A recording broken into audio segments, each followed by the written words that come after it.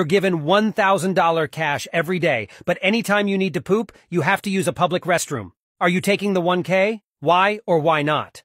I'm not gonna lie. Actually, shitting in a public restroom is fine.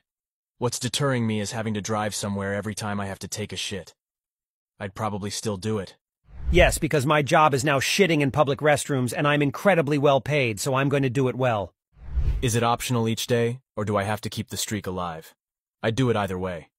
I'm sure I could come up with a system to make this less painful. Hell yes, I'll take that deal. In fact, you can make it a glass public restroom and y'all can come watch. Besides, if it can be any public restroom, I know a few stores that have some really, really clean ones. Not to mention, because of healthy issues, I only poop 2 or so times a week, so let's do this. On $365,000 a year, I'm pretty sure the public restrooms I'll be using will be very nice. Or I'll just walk into expensive hotel lobbies. $365K per year to walk to the local cafe or supermarket? Yes. My only question is what happens if there's a weird night poop?